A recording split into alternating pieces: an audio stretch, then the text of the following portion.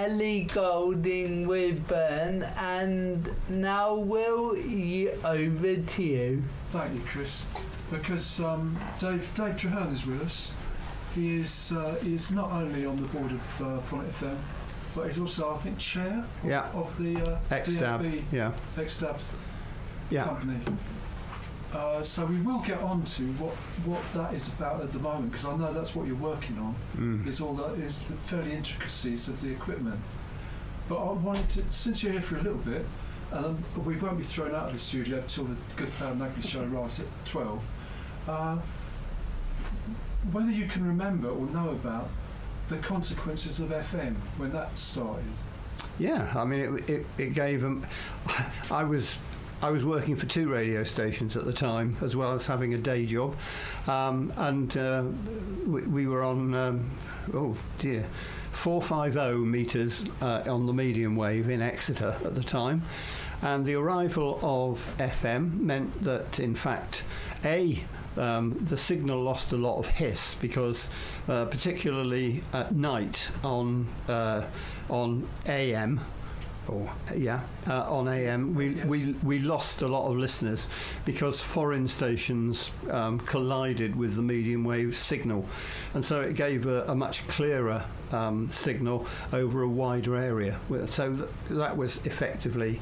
Also, we broadcast in stereo for the first time, which you may or may not remember. I do remember stereo. Yeah. Well, because the LPs came out in stereo versions. Absolutely.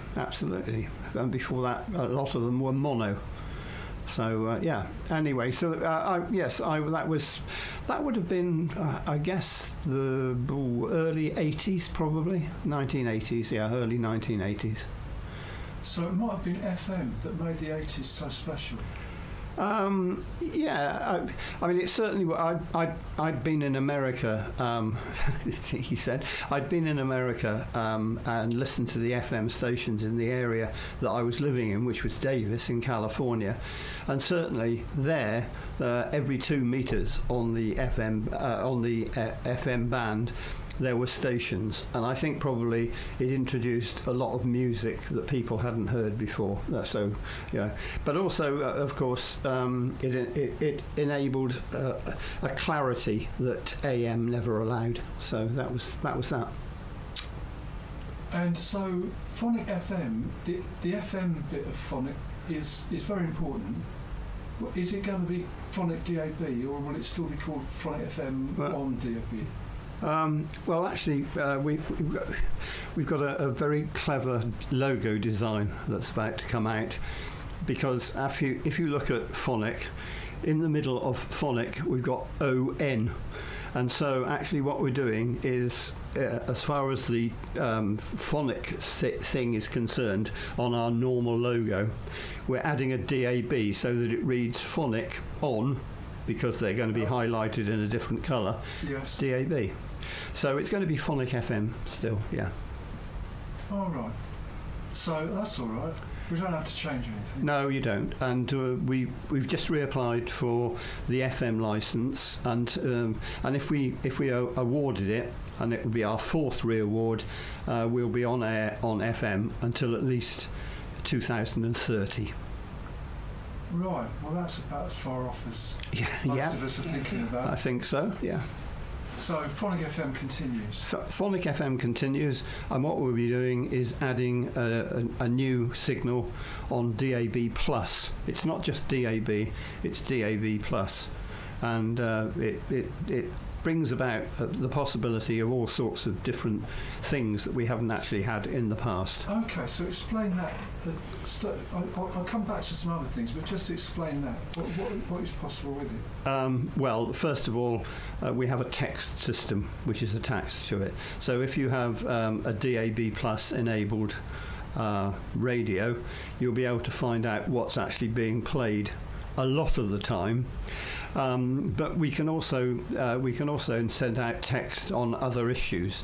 So, for example, if people are like Chris, if he's playing music, If there are 2 or 3 of you in the studio, you'll be able to input what is being played at the time, or you'll be able to just have a text that says Chris Norton, or in the other case of your other show, We Not Know, on FM and DAB in the Exeter area.